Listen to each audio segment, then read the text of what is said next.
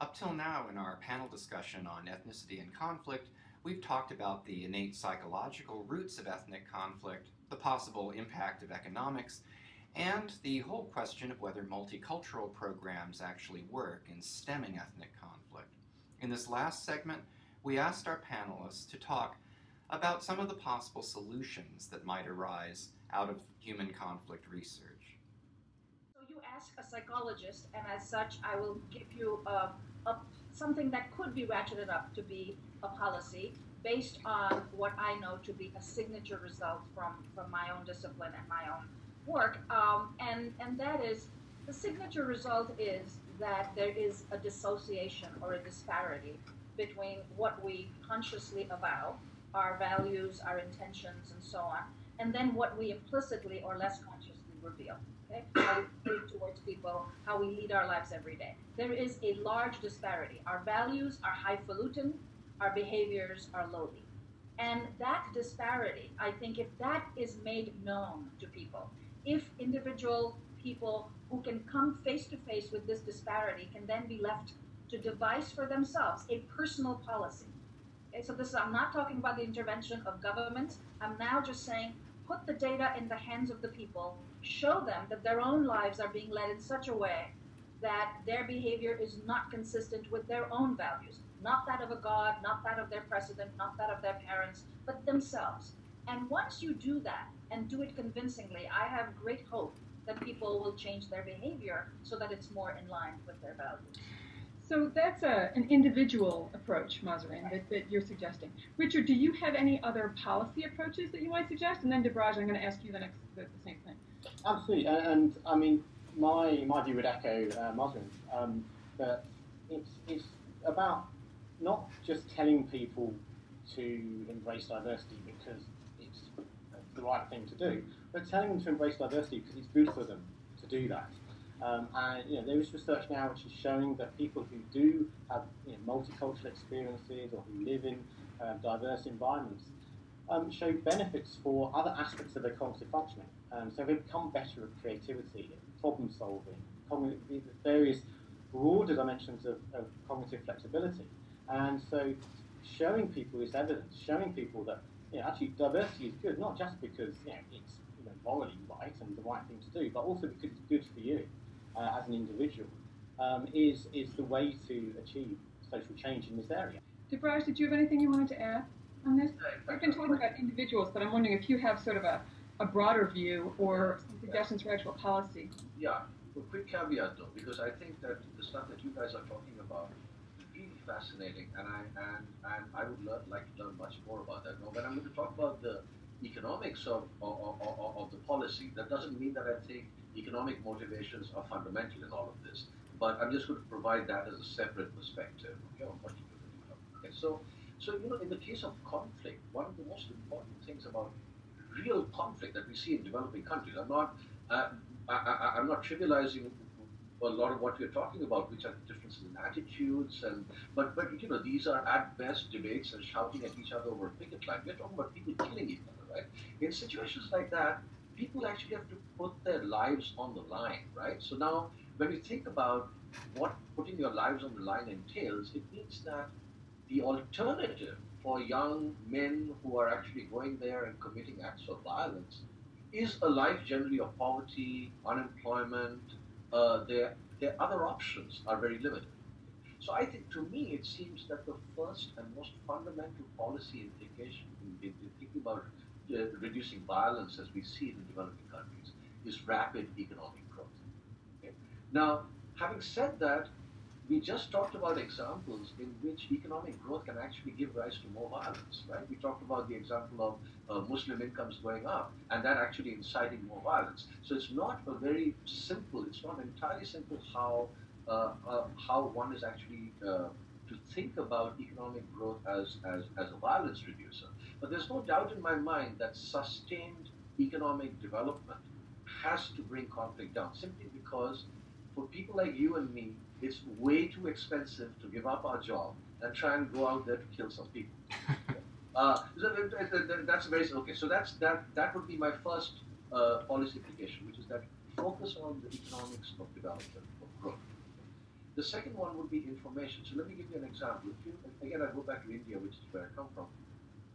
If you look at if you think affirmative action in the United States is quite strong, you should go to India. Okay, India has all sorts of affirmative action. There's so much affirmative action in India that the total of the reserved pie adds up to more than the sum of. Hang on, sorry. Sorry about that. So so these guys. So what happens is, why is there affirmative action which is based on caste lines, or now in India even there's a call for religious lines? Why is so much affirmative action based on these things? The reason is that it's impossible to get economic information about how much a person earns. Okay? So the Indian government would love to help the poor. Okay, let's assume it would love to help the poor. It can't help the poor because we can't identify who the poor are.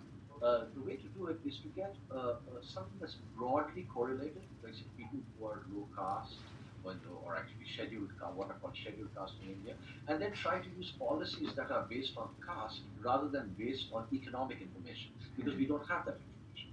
But whenever a government pursues policies that are based on things like caste, it's absolutely fertile ground for them creating salience along those lines. Okay, so it propagates salience.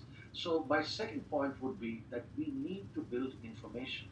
By we, I mean governments need to use economic characteristics in order to make distributions of resources across different groups, and not use non-economic characteristics. Not that the government is doing it purposely, it's just that it has no other way to actually carry out these redistributions. You're saying that salience means people paying more attention to these caste differences, and that can be bad because that can exacerbate group bias. That's exactly right. That's what I meant. So that, Okay. yeah, right. And the last policy point that I would make is what I call contestability, which has to do with, if you look at different political groups, the more contestability there is in the political arena. I use the word contestability rather than democracy, because democracy is a special case of contestability. What I mean more generally is that each political group in a country has somebody else waiting in the wings ready to grab power. Okay, so just the opposite of a dictatorship, and democracy would be a special case of that. Once we have loss of contestability, then no group can be ignored or no group can be attacked without serious worry about your own survival as a political party. So we see that in any situation where there's a lot of political contestability, minority groups are typically protected. Minority groups are protected not because of the benevolence of the government, but because of the government's need to survive.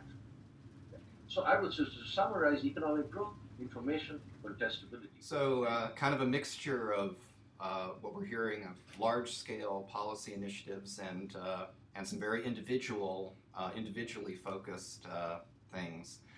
It's been a fascinating discussion. I wanted to just give everybody an opportunity for one last comment, if you're of interest, or if you're interested in giving one. Mahzarin? I think that Professor Ray will agree with me when I say that I too come from India.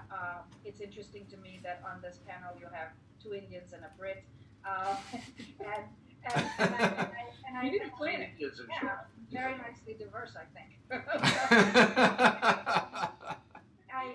I actually wanted to just say that when you look at where India is today, there is, I think, absolutely no way it could be where it is if the government had not had the kind of deeply affirmative policies that it has had in the last 60 odd years. The school that I went to, the college that I went to, it may have been an unusual one, but to admit students, it took into account test scores and letters of recommendation and essays and exams, and then to that it added a set of dimensions. Did your family live in a part of the country that had famines in the last X number of years, had droughts in the last X number of years? How much money did your parents make? I mean, this is the kind of information that he's talking about. This was all gathered, put into a pool, and then your admission was determined by how you came out, looking at everything, your own performance on the standardized kinds of tests and essays, but also these very deep economic challenges that some people may have faced over others. And I think in the U.S., people would be absolutely stunned to think that anybody could ever use a set of these variables in making decisions about who should go to college. But just think about what that country has achieved. And I think that when you ask what policy, I think we should look at the countries that have done things that may seem radical and just look at the difference between where they were in 1947 and now. And I think it tells you what the right things are that we could be doing. Debraj? Sure. No, I won't say much. Just to follow up on what Mahzarin just said, because I think it's very important. The things that have been achieved because of serious affirmative action are incredible. But at the same time, these things also raise salience and awareness along lines that we would not like to raise awareness about. So how do we manage to reconcile these 2 points of view? And that's what I meant by information. The way we reconcile is that we get direct information about what people earn or what their parents have earned, so that we can use that information, just somebody's economic deprivation alone, to carry out our affirmative action. And it's only when we do that that a lot of these semi-artificially created caste boundaries and religious boundaries are going to fade away. And I just want to add that I actually think that that's the way to persuade people about it. I think we will not be persuaded, and why should we be persuaded when we are told that a group of people that were discriminated against in the past are the ones that now should have priority?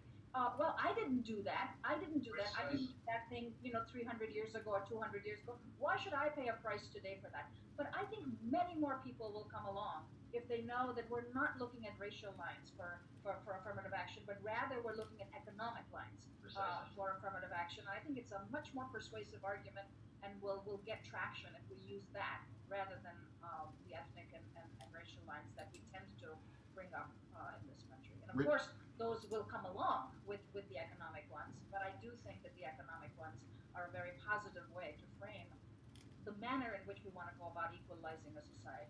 And Richard Crisp, any follow-up on this?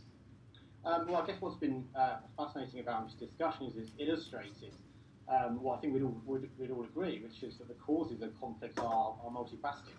So they involve economic, political, social, and psychological dimensions. And I guess the take-home message for me would be that the solutions also require social, economic, political, and many other dimensions to address human conflict.